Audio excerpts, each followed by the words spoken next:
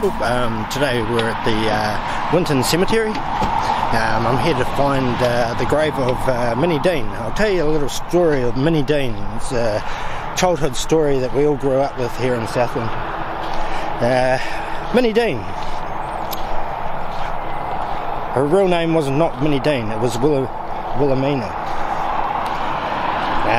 She arrived from, well, she told the story that she arrived from Tasmania, that she was a widowed, but in fact that was a lie. She also said that she was a daughter of a doctor from England. That was also a lie. She was in fact a daughter of a train driver, and obviously she winged her way to get to New Zealand. Arrived into Bluff in the late 1800s, 1860s I think it was. Married a bloke here in Southland, a Dean. That's how she got her last name, Dean. They struggled like most people, fell on hard times. Back then there was no welfare. People had to do what they had to do to survive. But like it's getting today, we have to do what we have to do to survive. So the old legend goes that that she killed babies, that she stuck needles in babies' heads, and that's what we were all taught to believe. That the old story was, if you didn't behave yourself, Minnie Dean's going to come and get you in the night. She's going to stab you in the head with a needle. Well, that was a lie, people. There were deaths in her care, yes. She had 2 children of her own. Unfortunately, they passed away, probably from malnutrition back in those days. A lot of malnutrition back in those days. People struggled to be able to put decent food on the table. And as far as the story goes, as far as I know, that there was only 2 other children that died in her care. Now, she was a baby farmer. Baby farming was common back in those days. Unwanted babies had to go somewhere. So people become, well, what we say today, foster. But back then it was called baby farming. So people would pay her to take care of the baby and probably pay a fee for having the child. And unfortunately, hard times, you know, diseases. They probably weren't coping too with financial pressure, probably going through a bit of mental health issues. Apparently she caught a train to Christchurch, I think it was, with a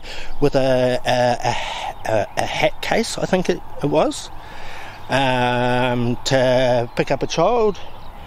She had a child in her hand boarding the train and the hat case, and coming off the train she only had the hat case, and that led the police into the inquiries, which at that time, back in the late 1800s, it was starting to look down upon in European society with baby farming. There was a lot of babies dying, so there was a big inquest going on at the time, and unfortunately Minnie Dean was involved.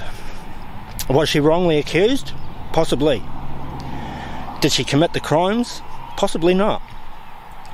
She was the only woman here hung in Southland, and the only woman hung in New Zealand. Now, we got told of stories that there was numerous babies that she killed. That's a lie. And we also got told that she got hung at the railway station, which is also a lie. She got hung at the penitentiary, which is still active today. I'll take you there and we'll do an outside video of the penitentiary. I can't go in there because it's operating, of course. So we're here at the Winton Cemetery to look for the grave, and I'll fly the drone in and we'll see if we can find the grave, and then we'll go in and I'll show you the grave of Minnie Dean. I'm going to research in town today to see if the house is still standing that they had. Possibly not. I mean, she got executed in 1895 or 1896, somewhere around then, and her husband passed away in 1908, I think it was. For many years the grave has been unmarked. I'm not too sure today whether the grave is there or not. But there is a board up here, and it does tell me the plot section of where her grave is, and I'll just go and spin the camera around and show you. Bear with me, I've got to turn the microphone around as well.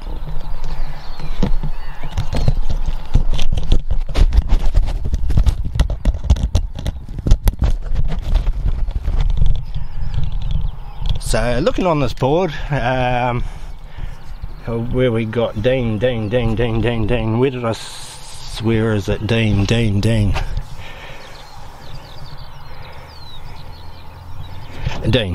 And here we go. Here we got Wilhelmina. Section old. I don't know what the 8 is. Maybe the row. And plot number 2. So that's where she's buried. Now, I'm not too sure whether they've got a plaque or a headstone yet. For many years it has been unmarked.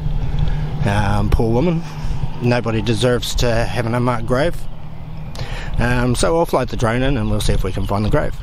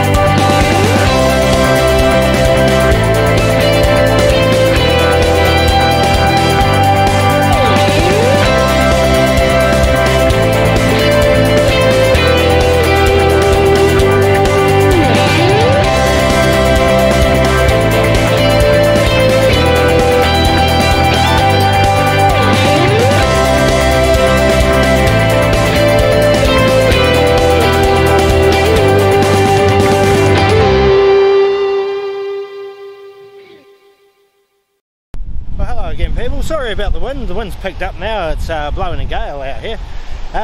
So I found the place where the Deans used to live, The house was pulled down around the 1934, 1935. It was demolished. It's now a farmland. It's a fence that still has the old name of the property. I'll spin the camera around and the microphone.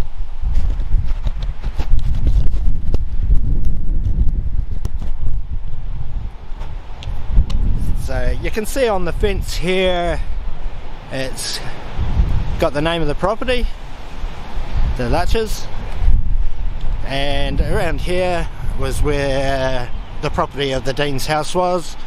There was 2 children found in a shallow grave here, recently buried when the constables come and arrested Minnie Dean and took her away for trials.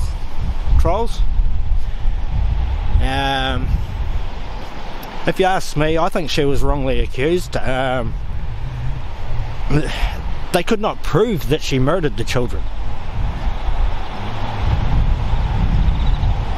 Now, she did go under the radar, as far as I know, because I've got the date there. I'll put it up on the page that the Child Protection Act changed, and children under 2 years old had to be registered, and because they were starving for money, you know, it was unaffordable for her. She just couldn't register.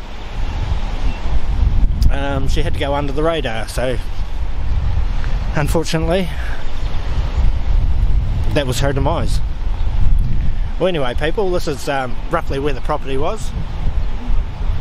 I won't take a picture of the farmer's house because that's not right. They're not at home, so I won't take a picture of their house. So this was just the area where the house was, people. We'll see you soon.